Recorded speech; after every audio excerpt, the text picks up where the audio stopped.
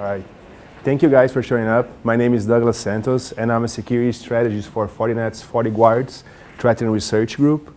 My main responsibility is connecting with the backend teams, everybody that the development is right now working on it, understanding exactly how it works, digesting it, and producing basically a PowerPoint that can be used to communicate how these technologies are working, both to our field sales engineering teams, our partners, our customers in any events like this one. Well, today I'm going to be talking about one of our newest systems, which is a system that was built to tackle a very common cybersecurity issue that nowadays everybody seems to be talking about, which is the shortage of cybersecurity professionals on the field. If you guys think that is difficult to find a security analyst, a guy who can write secure code, imagine trying to find reverse engineers, low-level programmers, ASIC designers, guys who can understand and do threat emulation and understand how to get a packet capture and understand how they can reverse engineer that communication protocol to come up with a botnet signature of some sort. So this is a challenge that we as a security vendor, we struggle so much because it is way harder to find this kind of professionals, okay?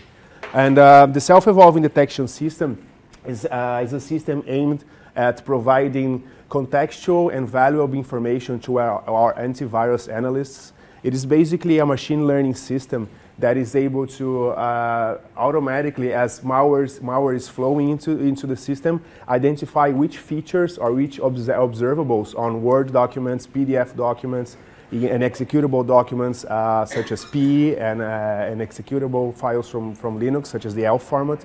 Try to understand what kind of malicious features they encounter on the malware is deemed malicious, and it does this by static analysis and by running the code.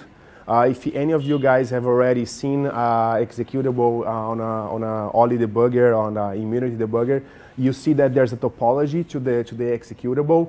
And each block of that topology is what we call an assembly engram, is a piece of code.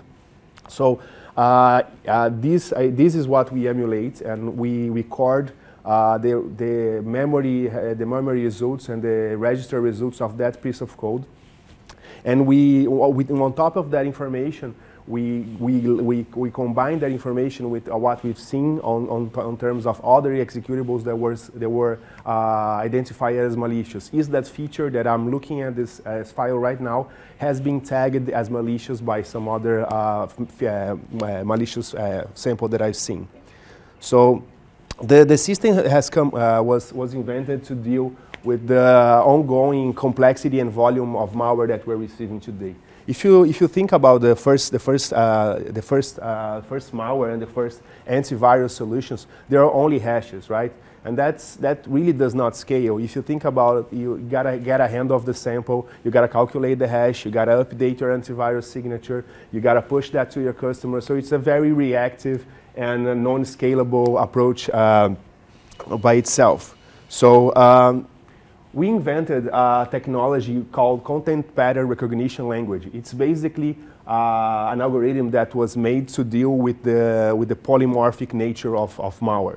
So if you think about it, I have an exe that's a virus. If I pack it or zip it with a RAR or a zip file, it will change the hash of the file, okay? So now we have dozens of packers, even commercial ones and ones that are freely available. So one of the main things that malware authors do is obfuscate their code. So they can obfuscate it by running into a packer or zipping it into a password protected file. So that basically changes this approach. So if you get a virus sample and you do a virus signature of it and you zip it, the hash will obviously be different. So content pattern recognition language is basically present on the FortiClient and the FortiGate, and what it can do is that it has more than 32,000 Windows APIs that are hooked. So at the moment that a zipped file or even a password-protected zip file with a virus is passing inside a FortiGate, the FortiGate is able to emulate the zip and the libraries that zip uses on Windows, so it can unpack the virus as it's passing through the wire and uncompress the virus, to a memory location and then run our dynamic algorithm to see if behaviors seen on that file is present, if that file is a malware or not, even if it's on a zip file, even if it's password protected or packet or any sort. Okay. So we went from a reactive to a proactive instance into 2010 when it started. 2012 we were granted the patent for this the algorithm. But it's still not enough, okay? CPRL v1, which was the patented algorithm, it helps us by, we can only do one signature, and that signature, if it's really well written and if it really captures all the malicious features of one family of virus, it can catch dozens of thousands of other virus that are utilizing those same feature with the same signature, okay? But that's not enough. The amount of signatures that our analysts were producing when we invented AutoCPRL Generation 2 was close to 500 to 2,000. And that's a lot of work for our virus analysts. So we created a system that automatically identifies the maliciousness of a file and writes a signature for it, and then automatically tests the signature against the clean files and all the other malicious files to see if you're triggering false positives or not. But even so, that was not enough, okay? We needed a way to understand how those features are changing and put in machine learning and deep learning algorithms to the test, okay? So artificial intelligence, one of the first people that conceptualized that think about AI was Alan Turing, okay, and he seems to think of a computer that could learn as kind of an infant mind, because if you think about it, when a baby is first born, when he opens his eyes, all he sees is kind of shapes. Sounds that he doesn't really understand what it is, but he's trying to make a sense of this. So he opens his eyes and he sees like a round shape object and then kind of a rectangular shape object together, and that kind of seems like a human. So that's how he conceptualized that machine could indeed learn. And his first work was with McCullough, was with Clerk, Church and Klein. And basically he was trying to prove that the logical computing machine, which is the Turing machine, was able to carry on and identify anything that could be identified as a rule of thumb. So for instance, if I can identify that this is a chair, if I get a computer and I train it enough, he will identify that a chair has some observable characteristics, and if I put them together, I would then be possible to identify that as a chair. So anything that could be identified as a rule of thumb, he proposed that a machine could also be doing that. And that was his first work, was in 1936, while he was working at London. But then other researchers started to get really interested in this topic. And McCullough and Pitts, they created a formal definition of the neurons that Turing had proposed, and they started elaborating it a little bit more, and they come up with the concepts of inhibitory and excitatory signals, meaning that once a signal reaches a perceptron, it could either get increased or decreased in strength depending on the analysis of that neuron. And in the 1950s, the Dartmouth College formally found a discipline of AI, which obviously soon enough the AI had got a lot of interest from the military. There was a very interesting study that they've done. One of the first approaches to the military is making sure that a computer was able to differentiate a tank from a tree. So they got all of the tank photos that they had, all of the tree photos that they had, and they started training the system. And they, okay, now I can see that with the training set and with the testing set, my system can identify 96% of trees and tanks. It's kind of good. Let's now open to the world and see how accurate this system is. And now they stumble on the first problem of machine learning, which has a really huge amount of data. So when they opened to the public, it was a failure because they realized that most of the photos that they had from tanks were taken on a black sky, and most of the photos of trees were taken with a clear sky. So if you had a tank with a clear sky, the algorithm will get messy. So that led to the first AI winter, where most of the expectations that were set during the initial research were unsubstantiated. They didn't have the data, they didn't have the processing power. So it was up into the 1980s with the proliferation of expert systems in Lisp that this took another shot, that academia and military and specifically medical diagnosis systems were starting to use this technology. And today it is way faster for a machine to identify if someone has a case of breast cancer or colon cancer just by looking at the image than a human. They're way precise and they're way fast. Okay. And then as we're having more computing power and more data, according to that's basically due to the internet. We now have an enormous amount of data if we want to. That led to IBM Watson defeating Jeopardy champion Brad Rutter and Ken Jennings. That was a huge thing because if you think about it, Jeopardy questions are somewhat riddled. They're formed kind of funny, and they give space for double interpretation. So that was really something that was kind of impressive. And now it's 2015. We have more than 2,700 AI projects at Google. One of them is pretty interesting. You know YouTube videos, they have tags, right? If you can say, oh, I want to see videos of cats or videos of cars or anything.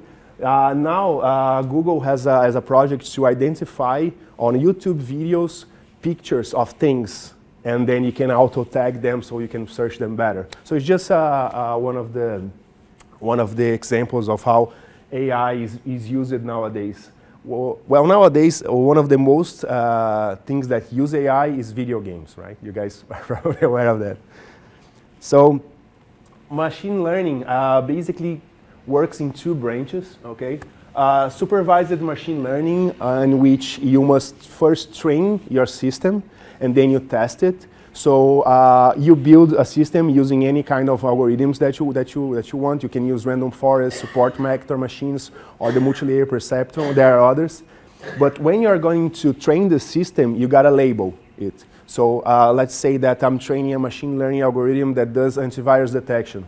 When I'm training the system, I gotta label. So this is my malicious samples. These are my clean samples. And after the system is trained, you can then send them a set of unlabeled samples, and based on the observation that it had on the training phase, you then try to infer how many of these samples that you're testing are malicious or clean. Okay? And then we have unsupervised machine learning. That is basically having a whole bunch of data and looking at this data and trying to find similarities between them. Okay? So we use both of these types of algorithms.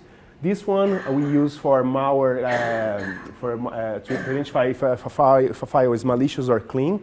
And this one we use to group them into families. Okay? So as I talked to you guys, we're using supervised learning and clustering. We also use a little bit of dimensionality reduction. That's basically reducing the number of variables on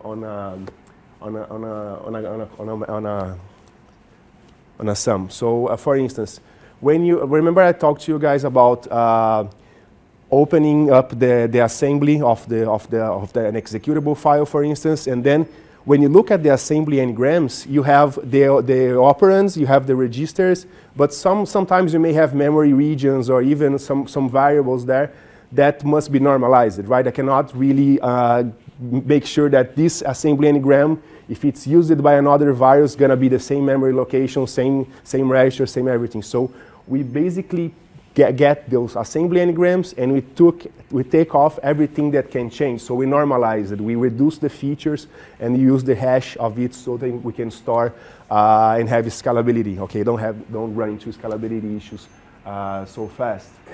And then we have as well reinforcement learning. We're not actually using this one, but we have plans to start using. So how does machine learning work? I find this slide very useful because people who don't have any exposure to machine learning or artificial intelligence, they can get the aha moment, okay? So this is exactly how our system works in a high level interpretation. So let's play a game and try to guess what is the thing, okay? So it's an animal, okay? It's a mammal. Has 4 legs, has gray fur. I know it's not gray, but bear with me. Now it weighs about 10 pounds. It has a short tail. Now it could be like a fox or I don't know what else. A hamster. Okay. And now it has long ears. It could be a rabbit, right? So this is exactly how the machine learning works. It's using specific observables on the file to try to understand if, okay, this is a malicious or this is a clean file, okay? It could be a hare, right? Not a bunny as well. So, and a hare has shorter ears. Actually, I'm thinking this is a hare. It's not a bunny, but you get the idea. So what we are using on the self-evolving detection system is what we call the multi-layer perceptron. It has 4 layers right now. So we have an input layer, a malicious layer, and a clean layer, and the decision layer. So the input layer is basically trying to figure out what kind of file it is. Is it a Word document? Is it a PDF document? Is it a packet file? It is just a regular exe or an ELF file. When it decides that, then it knows to which layer it will send the file. Okay, so the layers are responsible for identifying specific observables within the files or searching for them within the files. Okay, each layer has nodes, and each of these nodes has weights. The weight can change during system operation regarding how many of the files deemed as malicious or clean had that feature. The more malicious files that we see that has this specific feature, the more that feature weights. So if a file is found to have that malicious feature that was seen like 10 other times, then it's more likely to be malicious. Okay? So the multi-layer perceptron behavior is similar to human neuros. If the input is strong enough, the signal is passed. If not, it won't have any form of signal enhancement. So I talked about this a little bit before. So Fortinet knew that the malware issue is not going away anytime soon, and it's getting more complex. It's getting way more, what I can say, depending on user behavior than anything, and that's really something that's complicated to trigger on a sandbox, right? So the idea was to reallocate our researchers on novel areas of study, and that will be able basically to help us go into new directions. Okay. So the Fortinet self-evolving detection systems, as I told you guys, has the malicious and the clean layer. The malicious layer processes about 1.9 billion features. So that's observables that we've seen on the wild on the newest malware samples. And 2.9 billion nodes analyzing files for clean features. The malware will enter, and then depending on the type of file identified, it will be sent to a specific node within the malicious layer. And then the malicious layers will go, okay, is this present? Is the entropy of the test session higher than 10,000? Oh, it is. So forward this to this other node with this kind of signal, and then it rolls on. Okay. Well, features are just point observable characteristics. Okay. So as a system is trained, as I told you guys, all the features are extracted and consolidated into the knowledge base for each layer. And obviously, quality is critical. We cannot just get any kind of sample. Oh, let's just get 1 million malware samples and 1 million clean samples. You got to have the best representation of these samples, okay? If it only has like 1 or 2 features, it is not the best representation. You got to get a malware that has a bunch of features that's really has cutting edge, evasive technology. We just cannot. One big motto with machine learning is garbage in, garbage out. If you're not sure how you're training and which data you're training your system, you won't have a good result. Okay? So as I said, each feature has weights, and that weight is basically dependent on how many clean or malicious files has that feature in it. So a single instance will work like that. We have the input layer, malicious or clean. And then if that feature is present on the file, it will get a score, depending on the feature, on how malicious or how clean is that feature, okay? Then it's weighted and passed forward to the next node. And then the analysis is repeated. It depends on how the system, how the file initially enters and where it goes during the system.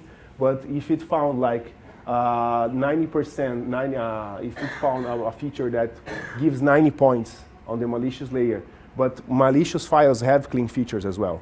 Okay, so it could have like -20, and that gives us a score of 70 that goes to the output layer. Okay, and we decide. Okay, more than 70 or more than 60, it's a malicious file. Okay, it has some maliciousness on it.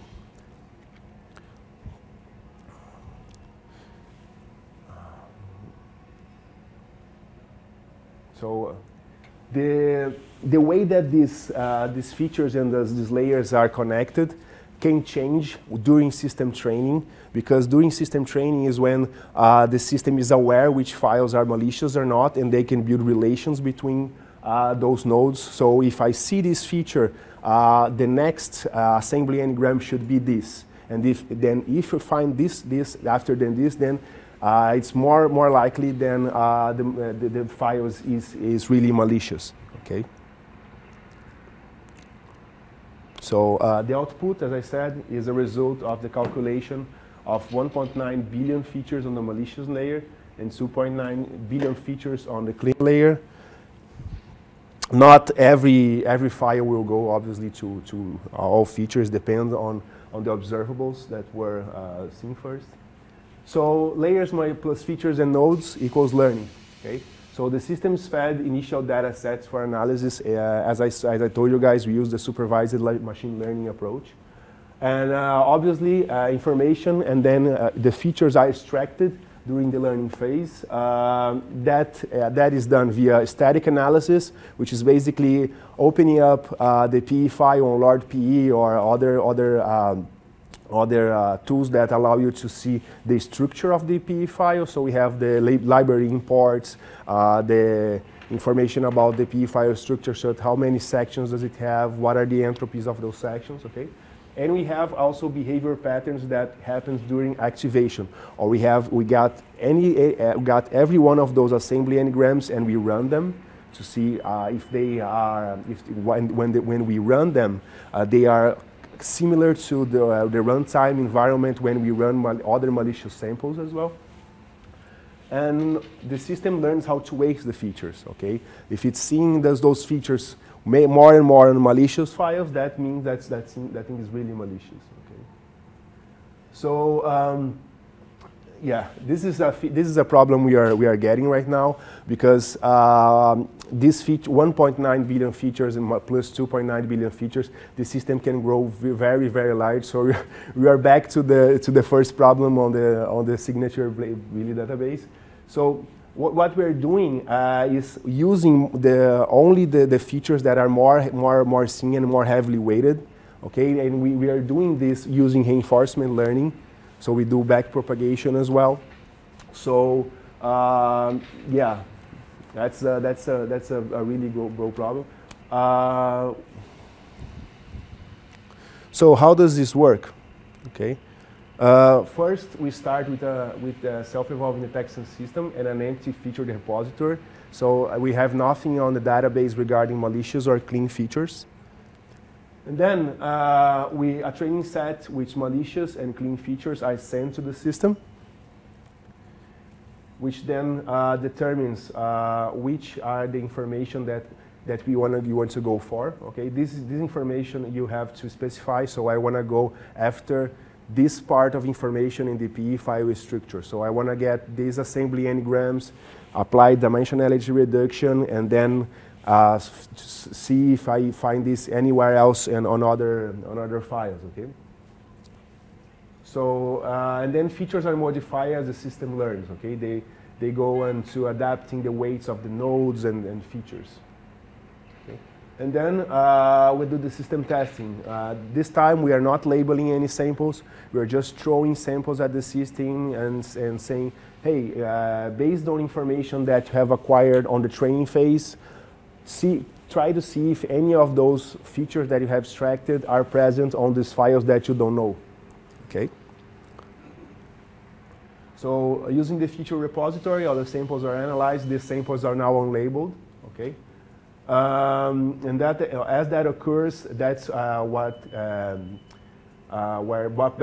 some kind of backpropagation can occur. Okay, so if they're seeing that, no, I see that this file is malicious, and there's a feature on this file that is very malicious, but I don't have this feature anywhere. So I'm gonna put this on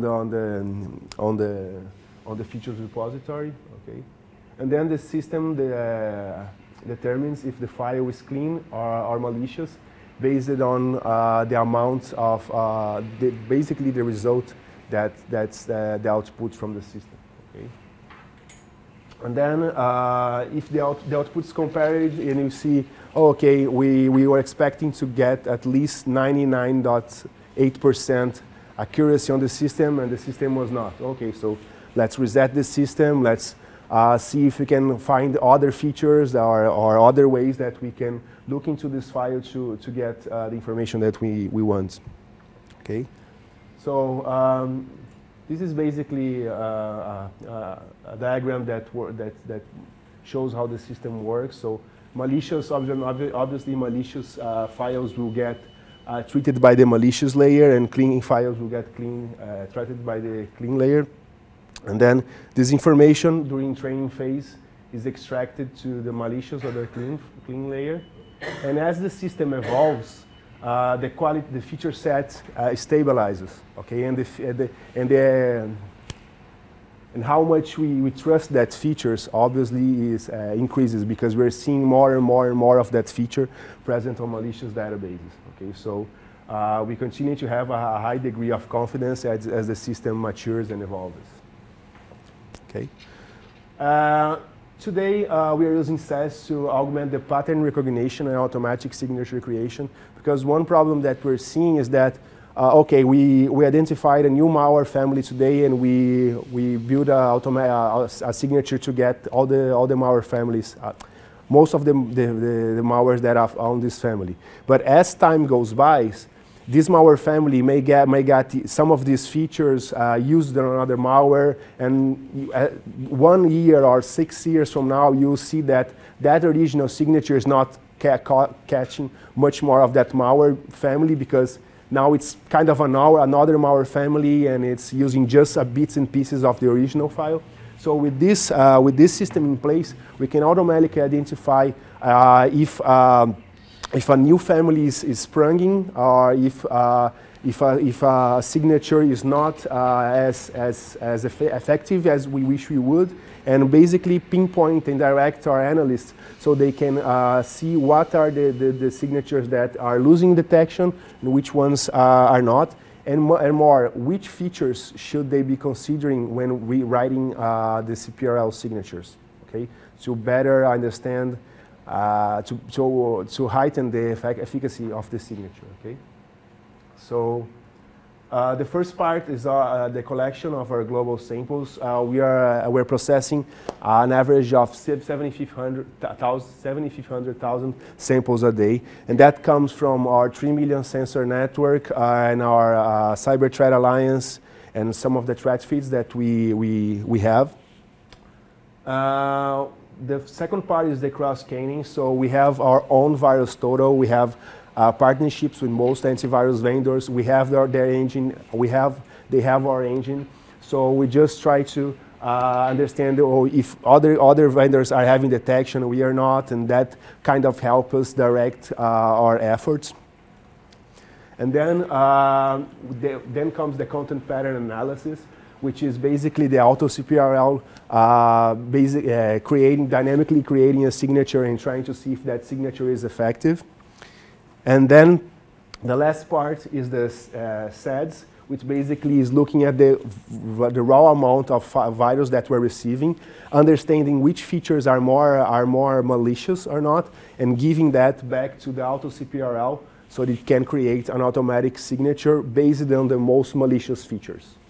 So, and that will end up on our antivirus database as an FortiGate and FortiClient and the FortiSandbox. So this is how we are doing today. And that is received as AV signatures updates to our global customer database. Well, that was all I have. I think we have a few. That was 30 minutes. We have 15 minutes left for questionings. Two. One is actually, is there a way to get that slide deck to me by email or what? Yeah, sure. Okay. Second, you kept mentioning malicious files or malicious whatever.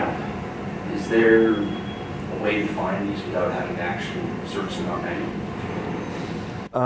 You do have some very good sites that you can download malware samples from. Hybrid analysis, if you have an account on VirusTotal, you can download some samples. We have like almost half a petabyte of virus samples, and we can leverage these to build a very good machine learning model. So that's the whole idea. Have the good data. No, the closed source. But I can send you the presentation. Yeah, no problem. You talked about Sandbox and the malware in order to analyze it. Has there been issues with the recent rather serious CPU vulnerabilities that have surfaced, where you're sandboxing considered assembly that happens to be capable of reading what the CPU itself is holding on to? Yeah. What we did is that we don't use a sandbox per se. We use the content pattern recognition language, which is kind of a real-time sandbox. But it does really have a CPU attached to it, but all syscalls are null proxied. So we don't actually do anything, we just respond yes or no. So the unpacking routine can go on, and we can extract the malware and the information to memory, so then we can search for patterns. So we're not running a sandbox. But to your point, the FortiSandbox today is one of the most problematic network security devices on the company, because it is executing code, right? And one of the premises of the Meltdown and Spectre is that you were able to execute code. So that's really problematic. And so yeah, that's a bit of a follow-up. If it's not truly a sandbox, does that possibly open the door for the ability to miss certain exploits? It does miss some. It does miss some. Yeah. It's not at all 100%. But I mean, it would have no capability of, course, detecting Spectre or Meltdown. Before, no, because that's kind of an exploit. Exactly. Yeah. It's a zero-day exploit. The only thing that I see that zero-day exploit, not exploitation techniques, can be kind of mitigated is by using anti-exploit technologies, where you have this group of vulnerability types, such as buffer overflow, heap overflow, off by one record, off by one errors, race conditions. And on top of that, even a single vulnerability on modern endpoint won't be able to trigger anything, because you have DEP, you have NX, you have ASLR. So anti-exploit technologies help by looking into processes and seeing if programming errors or even such things as trying to disable DAP or NGs or any security measures is happening on your system. So that way, even if it's a zero-day vulnerability and it's using a non-vulnerability type, it can be at least mitigated or detected. But if it's a new vulnerability type, then you're off to monitoring analytics. Yeah. But one of the most interesting things from our system is something that is still in development, and it's called the Human Experience Accelerator. So using that database of features, we have developed an IDA plugin, and where our analysts are alerted of the samples that had somewhat between a lot of malicious features and a lot of clean features. This is where they're focusing now. And so they open up the IDA plugin, and we can see all the features that the system has identified and the ones that he wasn't sure. And then the analyst can say, oh no, this is a malicious feature. And then the system has another module to observe the analyst and learn from it. So this is a feedback loop that's still in development, but it's very, very promising, because now we input the human analysts into the mix, and then now the machine is able to understand what he's doing, observe, and then if it happens again, then the system will take care of itself. Aren't you worried at all about your sample, or I'm sorry, your model overtraining? Because malware in particular, typically as they produce new malware, they try to make it look more and more like, proper software. And some of those features that we're currently waiting very heavily could potentially end up being the exact features that they try to incorporate into theirs to make their software look clean. Mm-hmm. So how do you counteract that? You gotta retrain every 3 weeks. We're retraining the system. So we have two systems. One that's actually was trained 3 weeks ago and is actually operating, and then we are having another one being trained, and then we switch them. Yeah, because otherwise it will. It's not like a system that you can train and forget about it. Just because there's so many changes in malware, and it's crazy. Yeah. Well, I guess you are getting better and more sanitized data every time. Yeah. So feeding it into green would then be better than it was 3 weeks ago.